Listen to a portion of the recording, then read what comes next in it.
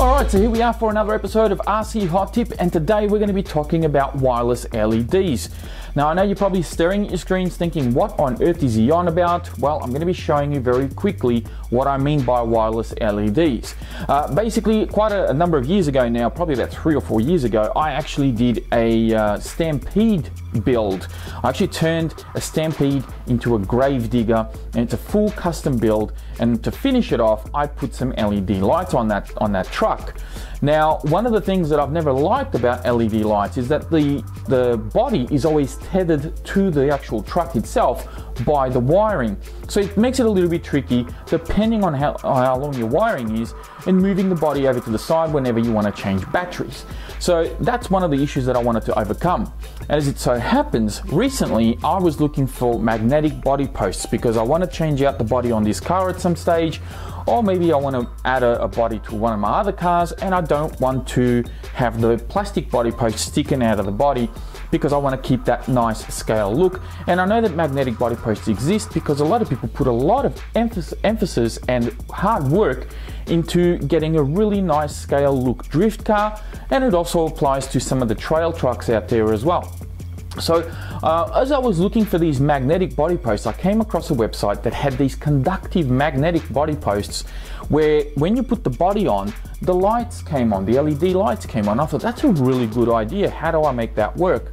So I started looking at how I could make it work for myself without using those magnets, so that I could apply that to existing bodies like this, where the body posts are already sticking out.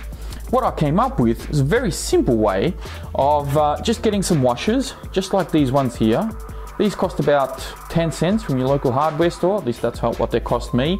So you spend about $1 or $2 or something like that, and you come home with a bunch of them. You don't, spend as many as buy as many as you want, I suppose, but I bought a handful of them, and I decided to start doing some experimenting. So the way that I've got mine set up, as you can see here, I'll take the body off and you see the lights come off, and you can see there are no wires connecting the body. So I'll put this back on and the lights come on again. You can see the lights coming on. Okay, so the way that I've done this, I'll take this off again, is underneath the body you can see all my wiring and everything here, and of course the body does come already with light buckets. Over here I've actually got my 2 washers that are connected to both the black and the red wires. So the wires that you normally have connected from the module or from your LED lights to your receiver or to wherever it is that you're connecting it to, you cut that wire, and then you connect one end of the wire to the washers here, and you connect the other wiring that comes through and connects to 2 of the other washers that are here. So when the body goes on, that circuit gets closed, and voila, you get your lights. That's how I've done it.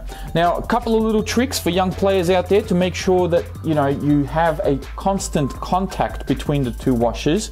Make sure you use some double-sided tape underneath these washers, because they create a little bit of a kind of a pressure point, especially if you have things like with this one where I have like these I don't know what you call them, like vents kind of indented on the body. You want to make sure that you have a little bit of a cushioning here, so some double-sided tape. Don't just go using hot glue or whatever to stick these on. Make sure you got some nice thick double-sided tape. And then I did the same thing on this one as well for the body posts, and that way when I put my body on and I put my body pins on, you got to make sure that you sort of dry test this before sticking anything on, because you want to make sure that the body is obviously at the right height. When I put my body pins on, if I can do this quickly here, they actually create a little bit of pressure. It's a nice snug fit, not super tight, but it's a nice snug fit, and it's always keeping that pressure with the lights. Now, I've already tested this. I went down to Western Hobbies and did some drifting with my lights, and at no point did they switch off. There was, even when I crashed into a wall or whatever, these guys didn't turn off. They were constantly on, and they work brilliantly. This actually works really, really well, as long as you've got your spacing and everything sort of set out, and you make sure that your body pins actually create a little bit of pressure here, just to make sure that those washers are constantly making contact, and that way your LEDs don't come on and off all the time. So that's pretty much it for this episode of RC Hot Tip. This is what I mean by wireless LEDs, because, well, you don't have a wire going from the lights to the car anymore. I can change batteries without having to worry about, you know, a wire getting in the way, and it's less likely to actually get caught up in the belts and any moving parts that are in there of the car.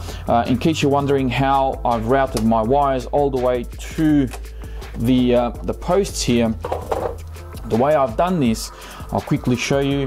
The wire kind of comes from here, a few zip ties, making sure it's away from all the moving parts, all along there, and you can see it goes through here, and then I split up the red one on this side, black one on that side.